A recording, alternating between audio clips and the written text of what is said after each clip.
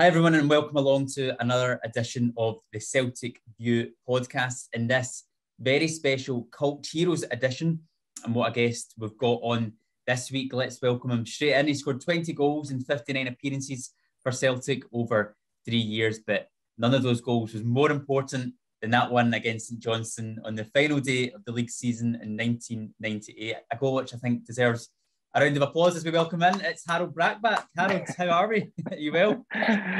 Thanks a lot. Yeah, I'm well. I'm fine. Thank you. Very good. So before we get into the career, just give everyone an update of what you're doing at this moment in time in your life, where you're based, because I think you've got quite an interesting job at the moment. Yes, I'm still flying, which I've done for the past almost 15 years now. And there's been everyone knows what's been happening the last 2 years. There's been a bit of cutoffs along the last 2 years, but now I'm back flying again full time. So that's good. The world seems to be working as it should again. So I'm happy to be back flying. So that's my main activity at the moment. Yeah, I mean, most footballers when they retire, they'll go into television punditry, they'll go into coaching. I mean, this is a bit one of the more unusual avenues to go down. So how did it all come around?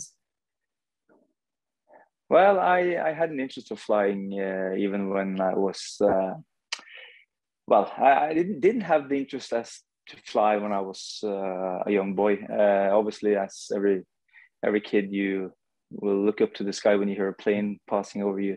But it wasn't until I was a bit older that I got the interest of flying. And when I hung up my boots, I had already decided I wanted to pursue a career in aviation. So it's something that started a couple of years before I hung up my boots, because I knew it was going to take a lot of time and effort to do it. But I really wanted to do something totally different. And as you say, it's a long way from Celtic Park to 41,000 feet.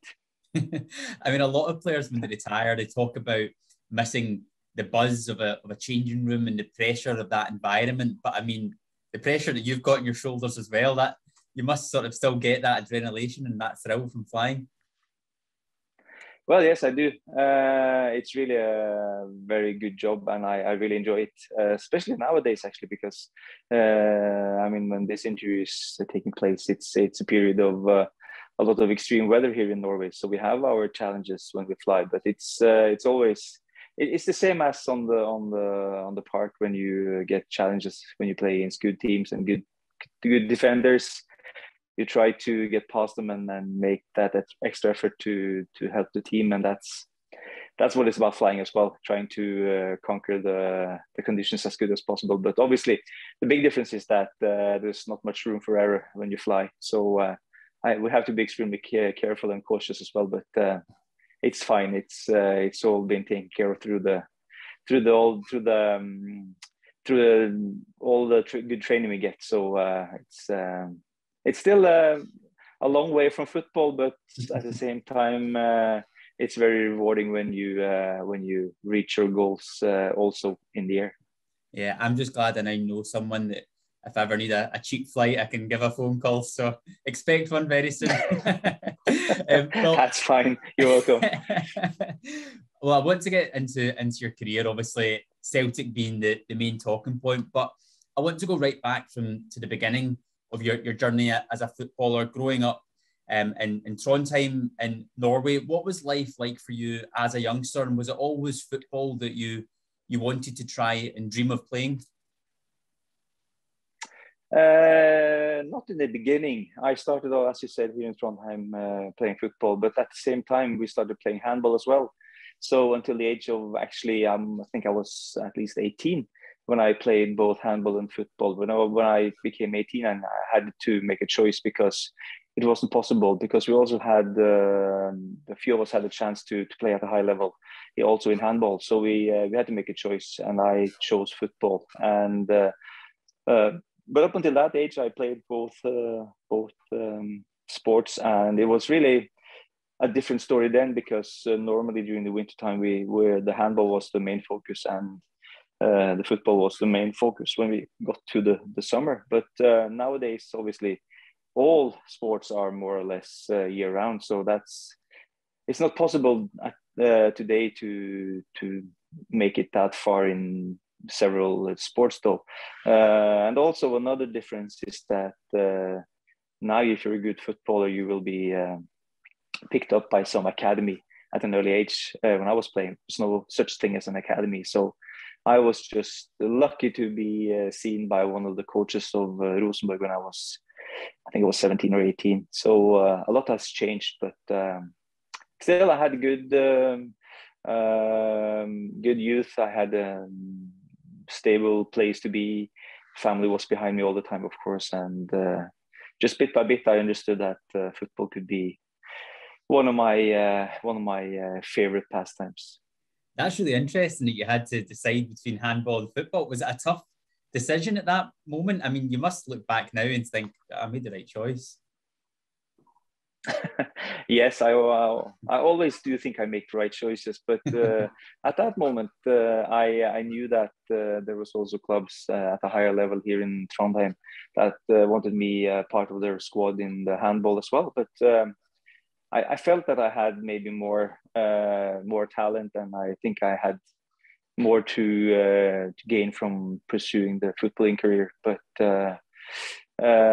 well, I had a choice, made that to be football, and that was when I was 18. And from there on, it was just has just been a very interesting ride all the way, because I wasn't playing at a long time at my local club at senior level before I was picked up from Rosenborg. So from there on, in 1990, it must have been everything went quite fast. Yeah, you started off, as you said, at Rosenborg. You also had a loan spell at Bodo Glimt as well. And that seemed to be the place where you really started to get in and amongst the goals. Was that quite an important moment for you in your career? Because I think you won a Norwegian Cup at your time there, didn't you?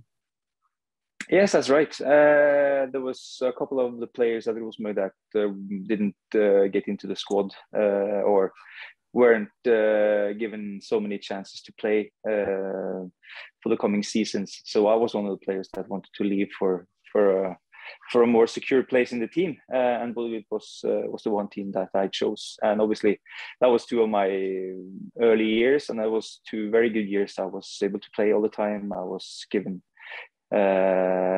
trust by the manager to play all the games as well, and I was there for 2 years. And as you said, we won the cup the second year, and the following year I came back to Rosenborg again, and that was in '94. So from there on, I was a part of the squad in Rosenborg for 4 years until I joined Celtic then. I mean, when you go back to Rosenborg, I mean, I think that's your goal scoring record. I was looking back on it over the last couple of days. Your goal scoring record was unbelievable in that time when you go back to Rosenborg. What was it about the time when you went back? Did something just click for you at your time there? Yeah, I think so. As I said, I had some really good experience in Bodo Glimt by playing regularly. We went straight from the second tier to the Premiership.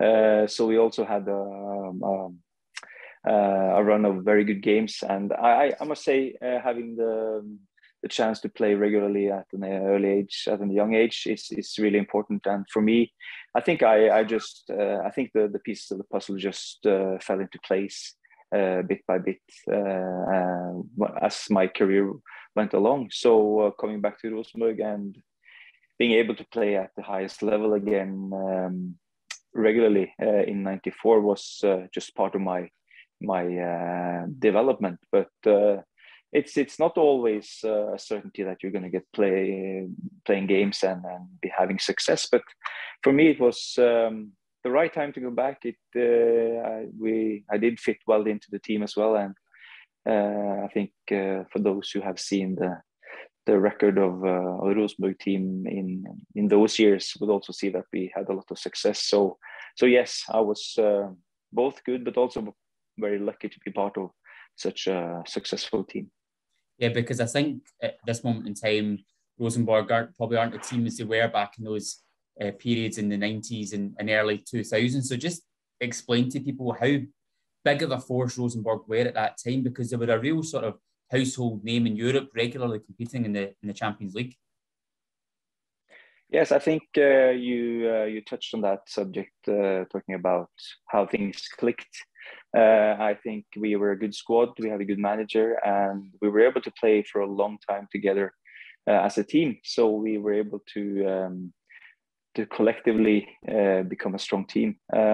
And the first time we really made ourselves visible on the international scene was in 1995, when we first qualified for the Champions League, and we played against the IFK Gothenburg, and they were the Scandinavian household name for European success at that time. So it was kind of a turning point when we met them away in the first game in Sweden, and we beat them. I think it was 3-2. So from there on, we, as you said, we became a regular team on the national scene. And I think from 1995 until 2004, that was 10 years in a row in the Champions League. So we really made a name for ourselves as well. But it was part of success for Norwegian football as well, because we developed a lot of good players, and for the likes of me and many others, we were also able to go through to other big clubs in Europe in that period. Yeah, that run you're talking about there, 1995 to 2004, I think that was actually a record in the Champions League at the time for a team consecutively making the group stages. And when you were in those group stages, I mean, you had some amazing moments. You scored at the San Siro to knock AC Milan out in 1997. You scored against Real Madrid, a famous win there. Like, what were those experiences like for you? They must have really sort of catapulted you onto that next level. Well, I think first of all, we were very aware of what we were able to achieve. We knew what level we could play at. And once you start playing against the good European teams, and once you see that they're also flesh and bone, not supernatural, you see that there is a chance if you play well. And I think that's what we really took advantage of when we played against those teams, because we knew that if we had a good day, we could play well against anyone. And also, I mean, as you said, beating Real Madrid at home, and also beating AC Milan away in the last group stages game to go through to the quarterfinal is something that just tells us that it is possible. But yes, it was really fun to be part of that. And I think even the biggest clubs in Europe knew who we were, and obviously that paved the way for me and many others to go to other clubs a few years later. Yeah, I was interested to see what the team lineups were for those AC Milan and Real Madrid games. And for yourself as a striker, you're going to the San Siro. They had a defence of Costa Curta, Baresi and Maldini. I mean, it doesn't get any harder than that as a striker, does it? No, it doesn't. But I think as the game passed, I think because I think it was 1-1 until halftime, because I think they equalized just before halftime with Stéphane Dugarry, the French striker. And I think they knew when the second half started. I think they felt a little bit of pressure as well, because they obviously didn't want to. For them, 1-1 was good enough, but they didn't want to be kind of intimidated by us, a small team from Norway. So I think when we scored the second goal, I think they really felt the pressure, and they were out then when we scored the second goal. So all in all, it's just about handling the pressure, and even the good big teams also have a bit of difficulty handling pressure at sometimes, and especially when you meet teams that you think you're supposed to beat. So as you say, the big names that played for that team, they were still a bit nervous towards the end of the game. Yes, I think over sort of 3 years at Rosenborg, you scored close to 80 goals. You were scoring at San Siro against Real Madrid. I mean, you must have had teams from around Europe queuing up to try and sign you during that period. Yes, there was a few. I had some offers from Italy. I had some offers from Greece, and there were some French clubs as well. So there was a kind of an interest, obviously, because we played well and I scored a lot of goals. But it was in the end, it was Celtic that really made a really strong move at that time to get me over, and it was. I don't think the negotiations lasted too long that fall in '97, because it was quite obvious that Celtic wanted me, and I really fancied going to Celtic as well. So in the end, it was an easy choice when the offer was here. Yeah, so that's December 1997 when you finally come into the door at Celtic. What was it about the club that enticed you so much to want to join? Was there someone in the other side of the phone that was making a good case for you to sign for the club?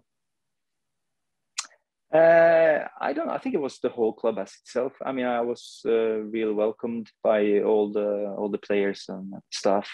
But before I came there, I had been there a time or two to look at the facilities and look at the club, and I think I was very impressed of the size of the club.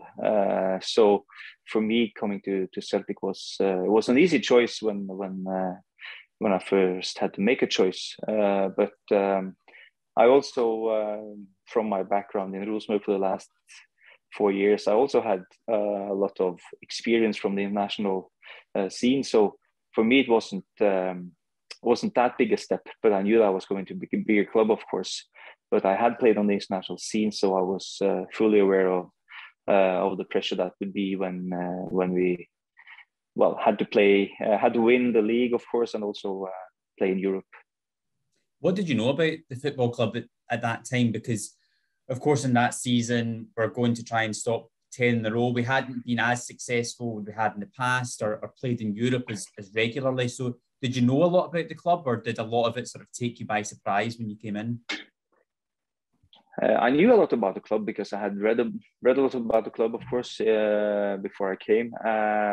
And I also knew, obviously, the rivalry in Glasgow between the two big clubs. But I don't think, and I've said that many times after as well, that I don't think I realized how big the club was when you look at the size on a worldwide basis, because I was so surprised that, and especially when I left Celtic, I was so surprised that everywhere I went, I could see a Celtic shirt hanging in bars and at pubs and at restaurants all over the world. So I don't think I really realized how big the club was on a worldwide basis before I left. But obviously, as it is now, Celtic is still a strong big club in Europe and in the world. So it's definitely a step up from Rosenborg, where I played. Yeah, so take us back to those first few moments and days as a Celtic player when you arrive, you go into training for the first time. Was there anyone in particular that really sort of took you under their wing and tried to sort of help you acclimatise to life in Glasgow? It's kind of interesting because I really felt welcome right from the start, because there had been so many players in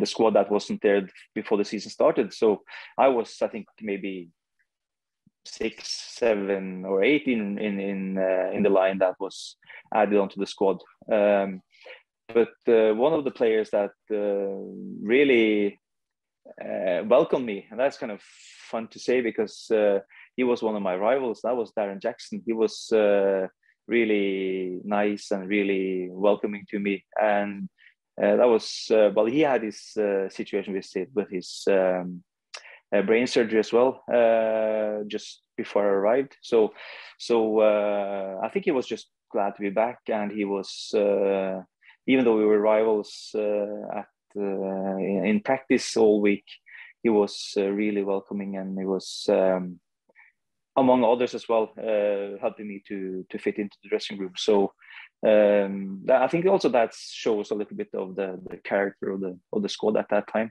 everyone wanted to help the team to be good. But as I said, I was one of 6, 7, 8 signings that year, and I don't think there was many signings after me before we ended that season. So I came into a dressing room that was full of both old and new players, but I found that the same motivation and the same will to pull in the same direction was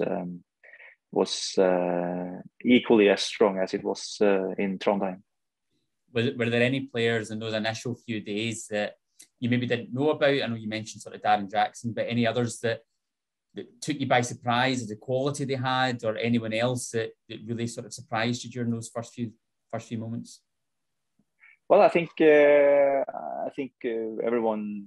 I mean, there were so many good players in that team, and I was lucky to play alongside Morten Weghorst, Tom Boyd, Jackie McNamara, Stefan Mahe, Henrik Larsson, and this. I mean, I couldn't mention all. I could have mentioned the whole squad, but there were so many good quality players in that team.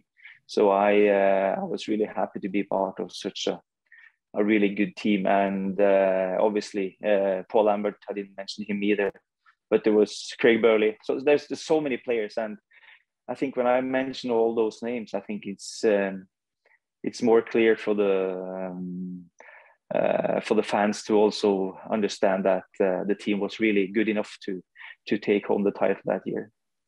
Because obviously you come in, as we mentioned before, the big thing with that year is stopping the 10 in a row. When you're signing for the club, was that mentioned at all? Did you know much about it when you were coming in? The club and the players and the managers, the support staff, they didn't talk much about it. Obviously, I mean, my first game as a starter was against Rangers at the old firm at at Celtic Park on the 2nd of January, 98. So obviously, I got a little bit of taste of the real thing when we played that game. But most of the talk was done through media, and if you read all the papers, you would go get all the stories, but. It wasn't. I wasn't too eager to read all those papers. I think also the managers, especially with Wim Jansen and Murdo MacLeod, obviously very good managers. They were good enough and smart enough to focus on everyday session and only the next game. They weren't focusing on winning the title. But obviously, when we came towards the end of the season, that was becoming obviously the main target because we were so close. Do you think that helped the team get over the line eventually during the season, that you didn't talk about it openly so much and you did just focus on game by game? Because you hear footballers talk about it all the time. We're just focusing on the next match, but it sounds like your team really did do that. I think that was a really big part of it. But I also think that because when you put together a squad, you will also obviously have different personalities and different qualities among the players. But I think you get a sense in the dressing room how the squad is, and I think as I said, Murdo and Wim, they were good at getting us to focus on the next session and the next game. But I also think that a lot of the players were so professional that they also knew that it was a hard job and hard work that had to be done all through the season. And it doesn't help to beat Rangers 2-0 at Celtic on the 2nd of January if you lose the next game. So I think that was something that the players also knew a lot about, and I think that experience and that. How can I put it? That knowledge about the game throughout the squad was instrumental in making us able to stop 10 in a row. Well, that Rangers game, as you mentioned, in the 2nd of January, I think when a lot of people look back in that season, they view that as a real turning point for the success that we ended up going on to have. When you look back on it in hindsight, was that a real pivotal and vital game in that season? I think it was, because it was the start of a new year. It was the start of us trying to get in front of Rangers as well. And I think the way we played that game, it was obviously a very classical old firm game with a lot of speed, a lot of tension. But I think in the end, when we won the game, I think that was really, we got spurred on by knowing that this was actually possible. And we knew that I think we had one more game left against them at Ibrox before the season ended. But then we knew that everything was possible, and it then came down to winning all the rest of the games. And I think I cannot remember now, but I think our statistics for that from at the last part of the season was quite good. I don't think we lost many games. I can't remember how many, but I don't think it was many. Mm-hmm. Yeah, I mean, and for yourself as well, personally, as you mentioned, your first start as a Celtic player, coming in a game like that. I mean, what was that experience like for you, walking out onto the pitch for the first time with all the noise and all the colour of that atmosphere? Oh, it was brilliant. Luckily, I had experience from Rosenborg as well, playing against some of the best teams in Europe as well. So I knew I thought I knew what the atmosphere would be like, but obviously running on to Celtic Park against Rangers in an old firm game as a starter for the first time, that was something amazing. And I can remember I took my two oldest kids back to Glasgow when Celtic played Barcelona in the Champions League, and when they won 2-1. And I told my kids that this was going to be a very special atmosphere, but I think they were just blown away because they didn't know what was going to happen. And it was so amazing for them as well. But I think I got kind of the same experience when I played against Rangers. But then again, I was on the park. I was able to participate in the game and try to do something good for Celtic. So I was focusing on that. But obviously, as a player, you take in all the things that happen around you. And I mean, a full house at Celtic Park against Rangers. That's I've said that to all my friends and everyone that's asked me about football. I said, if you're going to go and see one, if you're going to go to see one game, which is a rivalry game, the Old Firm must be one of them, because if you haven't seen that, you haven't seen anyone, I think. Well, as you said, you've witnessed the atmosphere in the stands and obviously on the pitch as well. What is the difference when you're on the park? Because so much is made about the atmosphere at Celtic Park and how it drives the team forward. But when you're on the pitch, do you sort of take all that in? Does it make such a big difference to you as a player? Well, yes, sort of. But you cannot make it the main focus, because your main focus has to be on playing well, of course. But there's...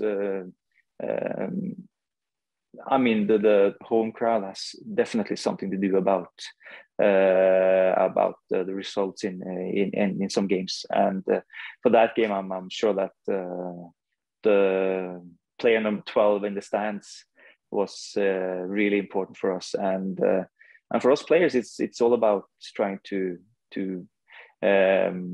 not think too much about the atmosphere. But there's obviously, I mean, I think it's hard to explain for someone that hasn't been on the park how good it is to be on the park in such a game.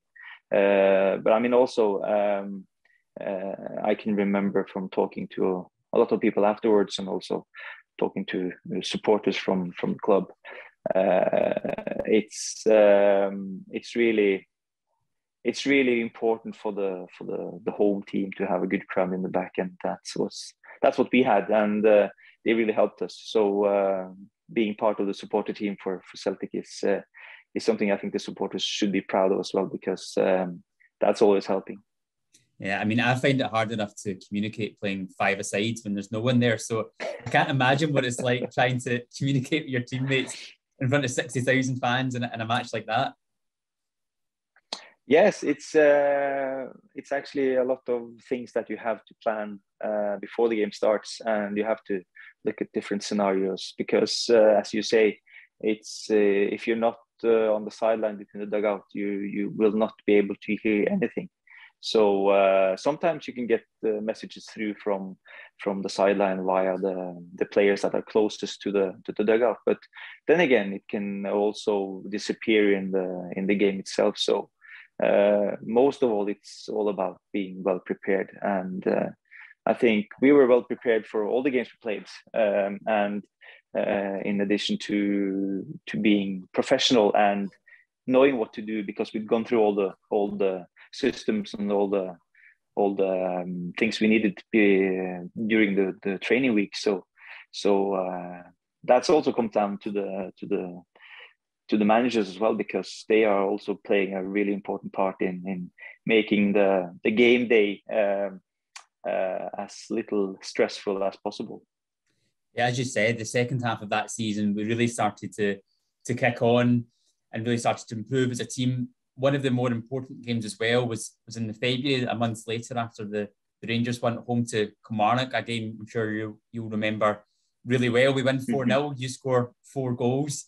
What was that experience like for you, getting 4 goals in a match like that was so important in the season? Well, if you play for Celtic and you score 4 goals at Celtic Park, that's just sums up your career at the club, because it's really, really amazing, and it's also so rewarding to be part of a team that works so hard to get the wins in. But I mean, I don't remember all the goals I've scored, but I think one of the goals was just a tap in from Henrik as well, and that shows the professionalism and the unselfishness that both he and the rest of the team played as well. And I think that's I was just one. Well, I had the talent, of course, but I also was lucky enough to be the one that was able to score 4 goals in one game at Celtic Park. So that's just. I'm just really proud of being part of the team at that time, but I'm also obviously proud of being part of the Celtic history. So all those small things, all those games, all those goals, they just add up to a really, really great part of my footballing history. I mean, not many people in the history of Celtic will have scored 4 goals in a game. So, I mean, it's some achievement. For yourself at that time, did you feel like things were starting to click for yourself personally and for the club and for the team in general? Well, I had a little bit of a slow start. I had a few games coming from the bench, and I didn't score against the Rangers. I had a few chances to score in the game on the 2nd of January. But I think the team played well together. We got a few games under the belt. We trained well. So yes, I would say that during the period of, I would say, coming to March, maybe February, March, I think we could see that the team was really playing well together, and I felt I found my place as well. So it was really rewarding to see the team achieve so much success in the games that were to come. And obviously, as I said, all the games that we played were so important to be able to put ourselves in the good position at the end of the season to be able to clinch the title in front of the Rangers. You said Henrik set up a couple of your goals in that game. What was he like to play alongside? Because that was also his first season as a Celtic player, and obviously clearly someone that went on to have an amazing career with the club and a really special player in our history. Yeah, I mean, I rank Henrik as the best player I've played with, and that doesn't come as a surprise for anyone, I guess, because he played, I think it was 7 seasons for Celtic, and he played also for Man U and Barcelona. So he's really made a brilliant career. But I think what made him stand out from the crowd was his football smartness. He wasn't maybe the biggest one. He wasn't maybe the one that was quickest, but he was so smart in all his passes. He was so smart in all his his choices on the park. So it was really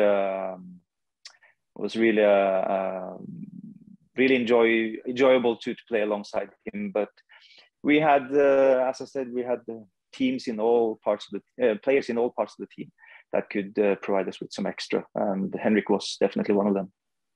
So the months are ticking down in the season. Do you start feeling a bit nervous as the season's going on? Are you still treating things game by game? Because things are starting to hot up as we get towards the business end of the season. I think we're good at focusing on that. But obviously, when there's so many games coming in a row and you want to achieve the best for every game, it's obviously hard to keep the focus, because we knew that one slip up against one of the less good teams in the league would make it impossible to win the title. So in all fairness, I think all the guys were smart enough to really be focusing on the important thing, and that was obviously to do what was next on the plan and next on the schedule. But obviously, I would lie to you if I said that we went on playing all those games through the last part of the season and not being nervous and not being excited. But I think that's also part of being a professional athlete. It's all about handling the pressure you get, because if you are not affected by the pressure, then you're not focused enough either. So I think just trying to combine all those feelings and emotions that come to you, together with trying to get all your best performance out on the park every day. I think that's what makes a professional athlete as good as well. And I think the total in the team was so good that it made it possible for us to be focused all the time. Would you do anything as a group sort of away from the pitch during those last few months of the season, just to try and take the pressure off a little bit, whether it's maybe going out for lunches or drinks or anything like that? Like, was there anything in the squad that kind of kept it together? Oh yes, we did small things, like getting a bacon roll at the end of a session in the dressing room, going out for a lunch.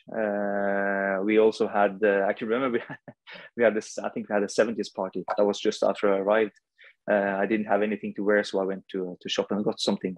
And it was a really good night, because I remember waking up the next morning at home and I was supposed to clean the clothes or just throw them away. And I found a steak in one of my pockets. So some of the guys had left some food in the pocket of my jacket. I didn't notice until the next day. So yes, we did find some time to have some fun as well. I think that was important. I want to know who the best dressed was at that occasion. Oh, I couldn't though. I didn't. I certainly didn't have the best one, but there was a few good ones. I cannot remember now who was the best, but at least it made us have a good time together. I think that's also important to make the team work well. There was a lot of big characters in the Celtic team at that time. Who were the main people for you that were always sort of keeping things light, keeping things bubbly, maybe sharing jokes or doing pranks on other players? Yeah, that was Darren Jackson, without a doubt. He was the one. He was in a good way. He was the clown of the dressing room. But he was always happy, always glad. So he really kept. He was the kind of the glue in the dressing room in that respect. But we also had other players like Paul. He was always the most professional player. He always came in first. He prepared himself for training. He stayed behind afterwards. So and you also had there were so many different qualities that the players had as a human being, which was really important for us. But I think in total there was so many good personalities that made the team click both on and off the park. Yeah, so I mean, we get to the last 3 games of the season, and if you're not feeling the pressure, I think the fans definitely are. And I think in the third last game, I think we drew, and in the second last game, we drew as well to Dunfermline away. In that moment, are you starting to feel the pressure then going into the final game, having slipped up in those 2 previous ones?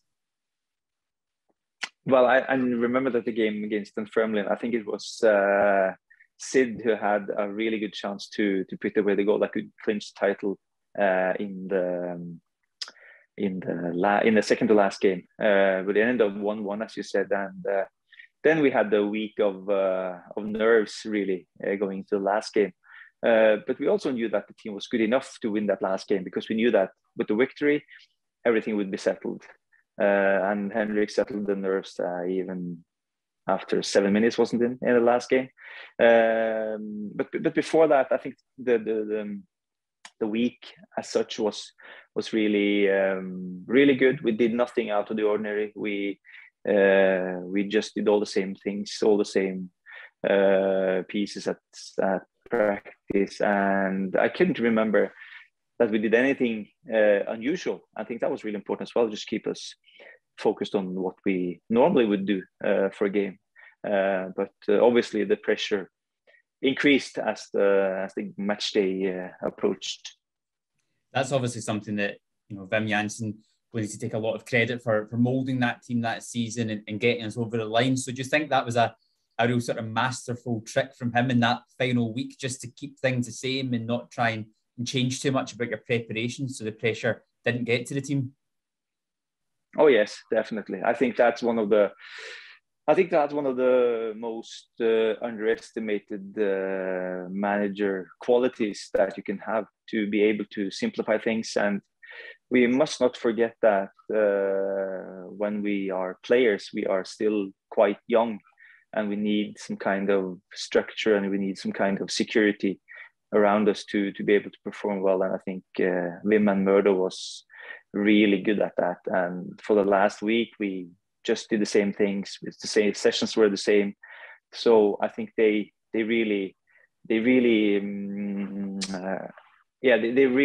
emphasized that just do our job as best as we can, and then the outcome will be as good as it can be. Yes, it's really important to not be too nervous or make it too serious. But it's a fine line. It needs to be a bit of to be sharp enough as well. You have to be on your toes, but at the same time you want to be relaxed. So that's one of the big clues to be able to go through it as a manager as well. So we get to the final day of the season, and for anyone that doesn't remember it or doesn't know the story of it, it's May 1998. We're at home to St Johnstone. We know if we win, then we win the league title for the first time in 10 years. Just go back to your memories, maybe of the morning of that match or travelling to the stadium. Was there a sense that something was different about this? There was a different buzz and a different feel around the place in that morning of the match? I mean, yes. Obviously, we came to the park at the same time as we normally do before a game. But obviously, you could feel the tension as well in the stands. You could feel the tension outside the park as well when we came. I think people were cheering us on, of course, but I think they also were nervous because I think everyone just knew that this is the chance we have to stop 10 in a row, and there will be. There's no. I mean, the only way to make sure that we can decide this ourselves is to win the game, and I think that showed in all the people as well on the park and around the park. But yes, it was a special day, no doubt about that. I mean, there's so much tension among supporters. The game starts, but we get off to the perfect start. Henrik Larsson scoring really early on. That must have really sort of calmed down any nerves amongst the players and the staff, if you had any at that moment in time, and amongst the supporters in the stadium. Oh yes, definitely. I was no surprised that Henrik scored that goal, because he always rises to the occasion, and as he did that time as well. But yes, we knew that if St Johnstone score once, then Rangers can take it home. So we knew that. Still, when I was coming on, I don't know, 60 minutes or something, 64 minutes, 65 minutes. We knew that there still was only 1-0, and St Johnstone would only need a fluke for a goal to be able to help Rangers win the league again. So I think it was only after the goal I scored that both the team and the supporters, because I can still remember, it was obviously a lot of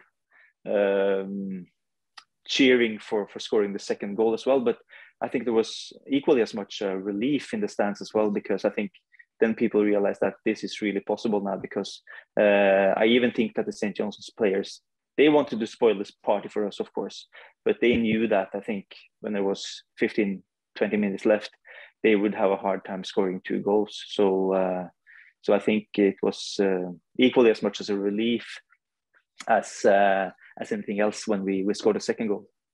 Yeah, I mean, I'm a bit too young to remember the game, but I've watched it back numerous times. And as you say, we scored the first goal. There's so much sort of joyous celebrations, but as the game's going on, you can almost sort of hear the stadium get more and more nervous, more anxious as we go and search for that second goal. So you come off the bench, as you say. When you're coming onto the park as a striker, I'm sure you're always confident you can be the person to get the goal. But are you thinking at that moment in time, I can be the person that can sort of write my name into history here? Or what was going through your mind at that moment? No, I think I wasn't thinking about that, but I knew that I could be a part of this, and I could be one of the players that could even help the team to go and win the game. But obviously, we knew that scoring one more goal would be really important for us to settle both our nerves and also the nerves of all supporters. But I think my focus coming on the park was, and I can't remember what Myrtle said to me, but when he sent me out on the park, I think he said something like, be offensive, be attacking, do not play the ball backwards, just go on and attack the back four of St Johnstone. And I think the whole team wanted to do that as well, and I was lucky enough to be on the receiving end of the brilliant cross from Jackie after a good setup from Tommy Boyd. Yeah, I mean that's the moment all Celtic fans remember. Talk us through your memories of the build up to the goal. You're seeing Jackie going down the line. What's your thought process at that moment? Well, as I said, I think I was told to be threatening the defensive for the back four of St Johnstone all the time, and it didn't look like much of a situation when Tommy had the ball on the sideline, but he progressed a little bit and he found Jackie with a good pass along the line, and I think I maybe was almost on our own half at that point when Tommy started to progress. But immediately I saw that if Jackie gets the ball, he can be able to play the ball inside the box. And I just started running as fast as I could to be heading in for the box. And Jackie were able to play a beautiful cross for me. And I just did what I've been doing all the time in practice, just trying to hit the ball cleanly, not hard, not trying to be smart in any way, just hit the ball cleanly. And it's relieving for us as well as players to see the ball go in the net, because then we know that this was probably the moment that stopped Rangers from getting 10 in a row. Yeah, when the ball hits the back of the net, when you see it nestle in there, can you remember the noise and the emotion of that occasion at that moment in time? Well, I had scored a few goals before that as well, so I wasn't unfamiliar with scoring goals. But obviously, as I said, all the relief and all the tension that was in the game was, or all the relief we got from scoring the goal got rid of all the tension. And I can remember Henrik jumping on my back, but it was just, when I scored that goal, it was just a matter of enjoying the moment, because that's one of the if there's one time you should enjoy scoring a goal, it would be in such a moment. And I think I did. I can still remember how the next seconds were after scoring the goal. So that's part of my legacy from being at Celtic Park. Yeah, I mean, if you were to rewind 6 months earlier to the December of 1997, if someone would have told you, Harald, you're going to be the person to score the winning goal, to stop the 10 in a row, I mean, those are moments that you live for football for, isn't it? That's why you get into the game, for those experiences. Oh yes, definitely. And I think I don't think anyone thinks like that, because, as you said, if someone told me that 6 months before, it would be we would just laugh at it. But obviously, when you are part of the team and you are playing a part, basically coming onto the pitch, or at least one of the 11 players, then you really have a chance to do something about the result in a game. So as I said, I've been so lucky and so fortunate to be part of that squad, that team that year. But that it ended up me being the one that scored the second goal, that's obviously a bit of luck as well, because there could have been other players being sent on as well. But I'm just really grateful for being able to help Celtic on that day. I mean, that night you must have some great memories and some good stories. Did you go out? Did you celebrate? What was it like? Yes, I think we went to an Italian restaurant and celebrated. I don't know how much was planned though, because obviously I think there was stuff planned, of course, but we stayed at the park as well for hours, because we needed to celebrate the game itself, of course, in the dressing room. But it was a good night, and it was. But I've had these moments before when I've been celebrating a cup victory or a league victory, but it's for all the players that are being part of this. It's also there are for us. It's also kind of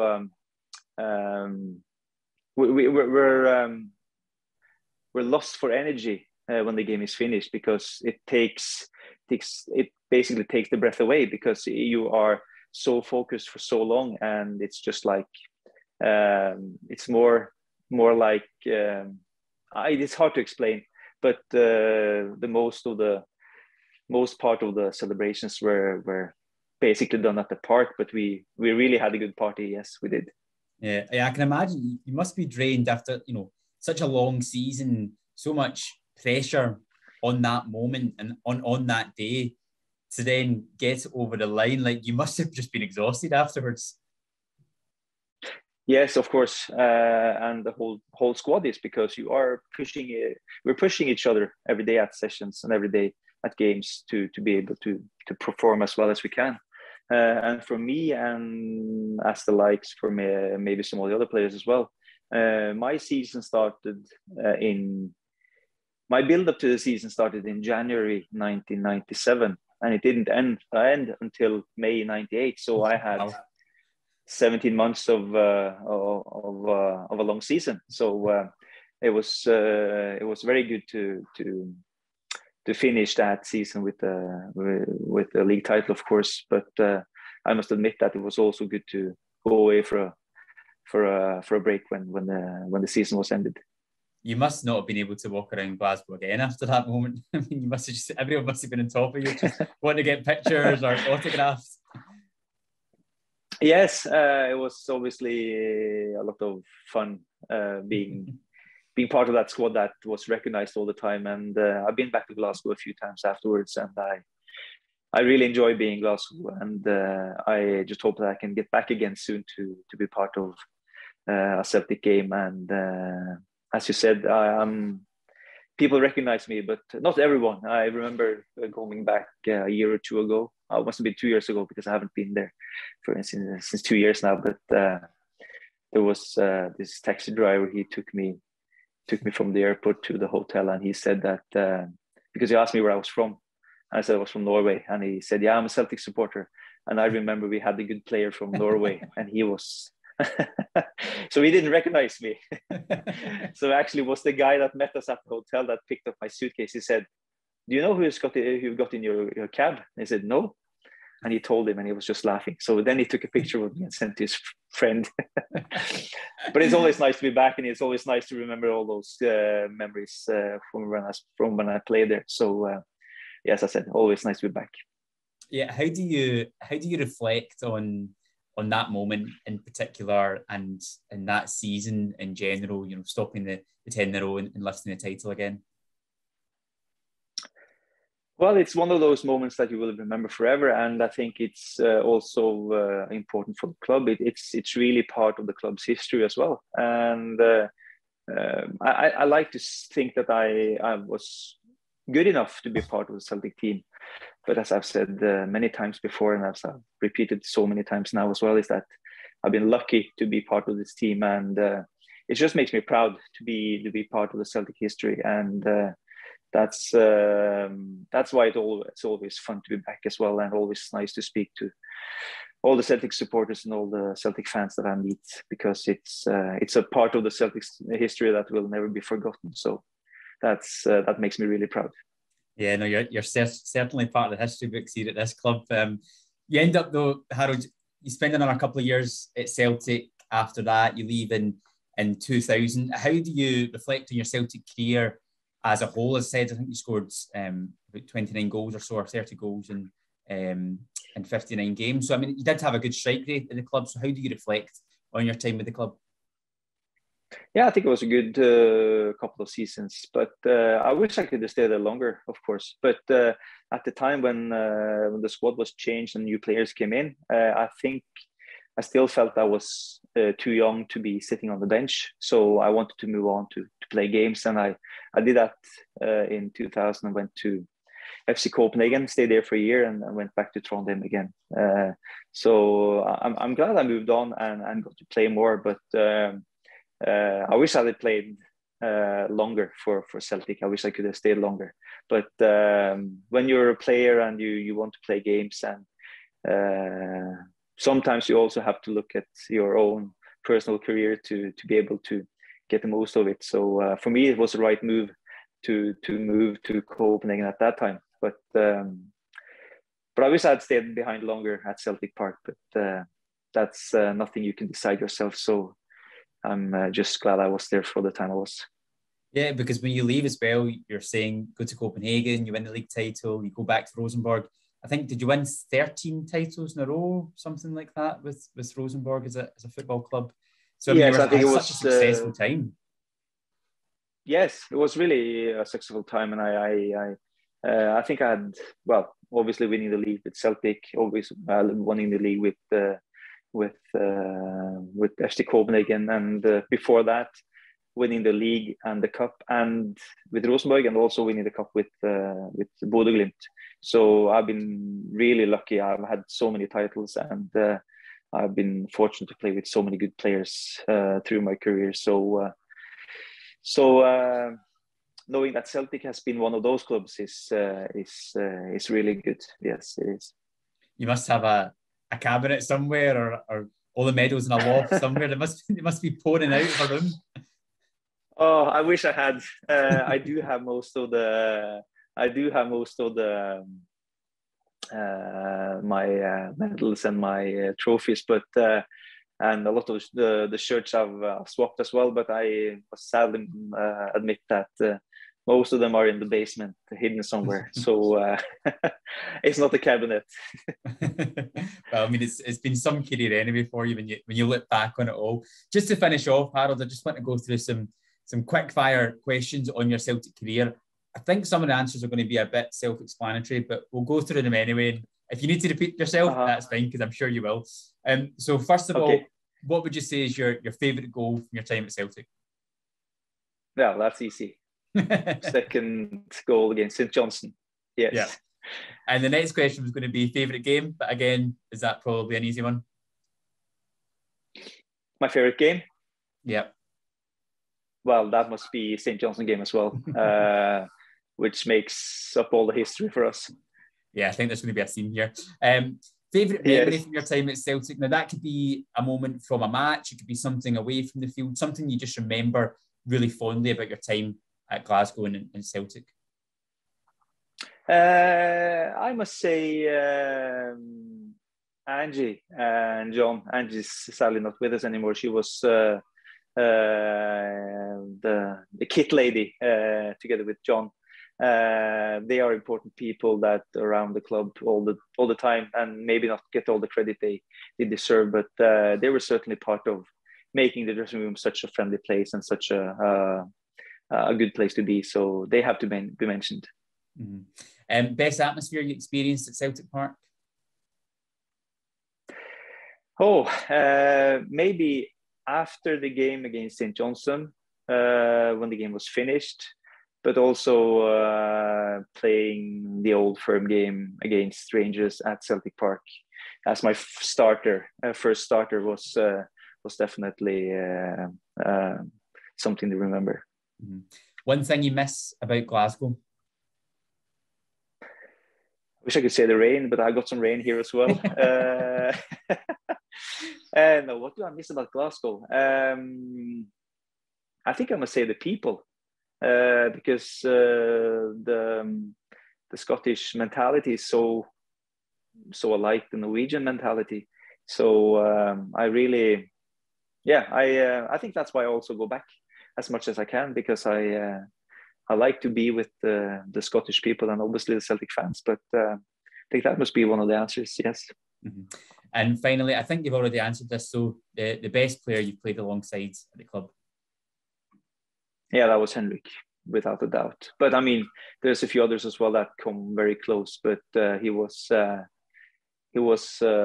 notch above everyone else, and I'm really proud to be a part of the team that he was playing.